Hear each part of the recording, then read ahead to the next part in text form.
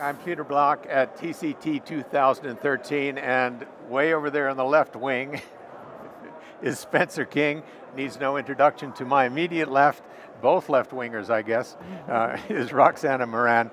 And we now are going to talk about the trial that everyone has been waiting for, the results of which were just released. Spencer, the COREVALVE. COREVALVE is the new kid on the block. Is it not as good as the Edwards valve for aortic valve replacement? Where do we stand? Yeah, I mean, it's not a new kid on the block because, as you know, tens of thousands of these have been implanted around the world. But importantly, this looked at a comparison of the extreme risk, the patients who are inoperable with this valve, and compared it to some controls that it's not a randomized trial, it's a registry, but looking at that, trying to find out what the performance of the valve is. And the performance turned out to be a bit similar in terms of stroke and mortality to what we'd seen in the extreme risk of partners, I think, at the 1 year time point. The outcomes, a lot of outcomes we're interested in. One of them is aortic regurgitation, which we know now is associated with worse outcomes.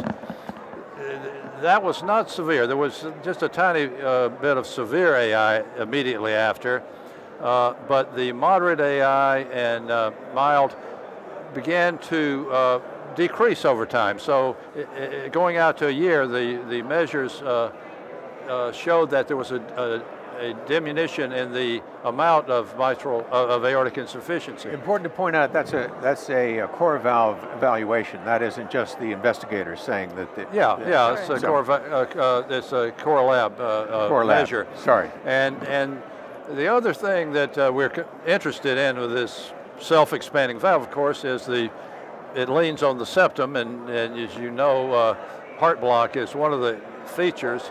We don't know so far from the report about the heart block. I don't know it. We would assume it's higher than we've seen with the balloon expandable valve. It has been in every other evaluation, but we don't know what that is. So I'm interested to find that out about the trial. But the overall results of this extreme high-risk group are not surprising. I think they're good. One good thing about it is, that I know you'll appreciate, Peter, is there's no control group.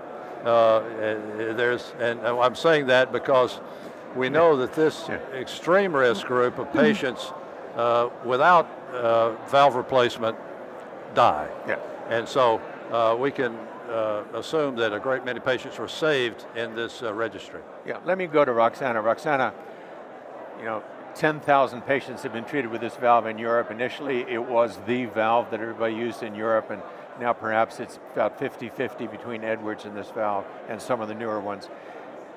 The United States has been lagging in their ability to understand what it can do compared to Edwards. So where do you put this now in global perspective? What do you think this is going to do for the COREVALVE? First of all, I'm thrilled to see a second valve come and show very similar results in terms of the hard endpoints of death and stroke.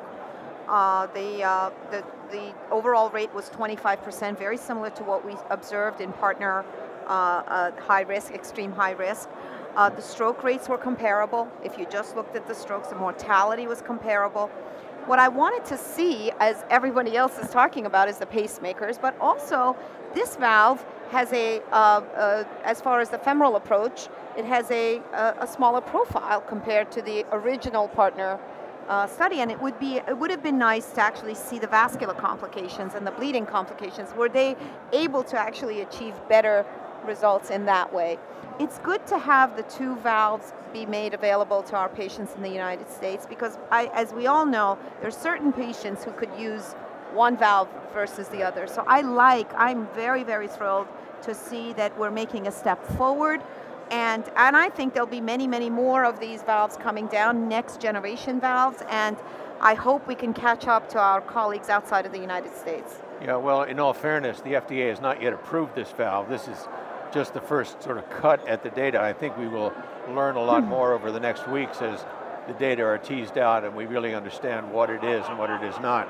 But the bottom line going forward, I think, is it gives us an opportunity now to make a choice. And the problem is, or I guess the question is, Spencer, do you think that the second generation valves, there's a lot of them coming through now, are going to usurp all of these old valves, the old guys, or are they going to be just Me Too valves? You know, as we see papers coming through with various improvements, some of the things that are being addressed are very important. The aortic insufficiency is very important. It's a way to make sure that you don't do that. So it's a great interest in sizing and the valves and how this is all done. And as you know, there are devices to help prevent the aortic insufficiency. The durability of the valve is the other huge question. And right now, I would say for both COREVALVE and Edwards valve, it's incredibly surprising to me that these things are holding up remarkably well. So that would have been one of my major concerns going in, and I'm very reassured in the intermediate follow-up we have that that's holding up. Yeah, well, I mean, the first transcatheter valve was put in 2003, and I guess the longest living patient is now almost 8 or 9 years out, and there is no deterioration of valve function. So what the engineers told us at the front end, this will never work. The surgeon said, you touch the valve and it's all going to come apart within 2 or 3 hours. We're just not seeing that. And I think that's good news going forward. Roxana, any last minute notes? I'm just thrilled to see we're making progress. So Roxana is happy we're moving ahead. And with that, I want to thank Spencer and also Roxana for joining me at this coverage of TCT 2013.